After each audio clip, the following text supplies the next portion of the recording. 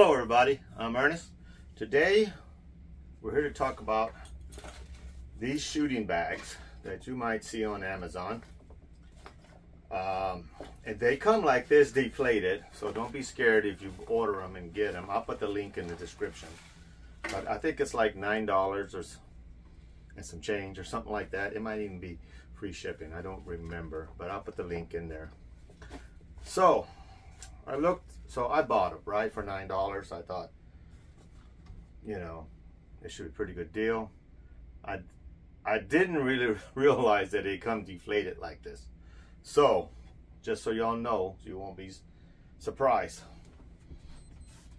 I bought me some kitty litter, even though I don't have a cat.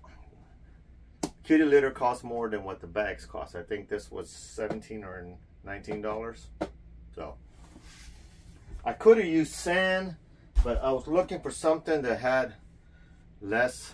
Like I've used the bags at the range, and they always leak sand everywhere. And I'm gonna have this in my house, and I really didn't want anything. And so I did some research, and I see a guy using kitty litter. And so I said, well, let me try that. I was literally looking for some like those aquarium rocks, or I don't know if that would work very well or if it would shift right, because the rocks are a little bit bigger. But so this guy recommended kitty litter. So but just be aware it's going to cost more than the bag itself. So right now I'm in the process of filling this one up. This is the front one, and this is the back for the stock to rest on. So I'm just going to be filling it in as carefully as I can without making a mess. And but it seems to be made out of a canvas material, and maybe come up with a better idea. And it seems to be made actually well. It has like Velcro here, so you can seal it to hopefully keep the material from coming out. I'm thinking if there's some way I can staple that, even make it even double more secure. So that's the bottom, and this is the top, and on the top where the gun rests, it has like a felt on here. But everything is canvas. It has a little carrying handle. And so this is going to take a while for me to film, so I'm going to shut it off right now. I'm going to fill them up, and then I'll bring you back and show you what the finished product looks like. Okay, I finally got the bags filled. I'm going to weigh them.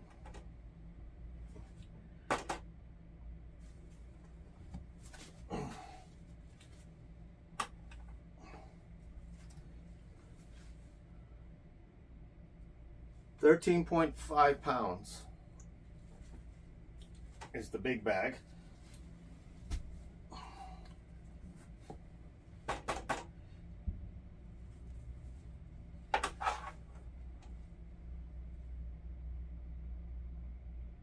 And this one didn't register. I think it's not enough weight. Let me try it again.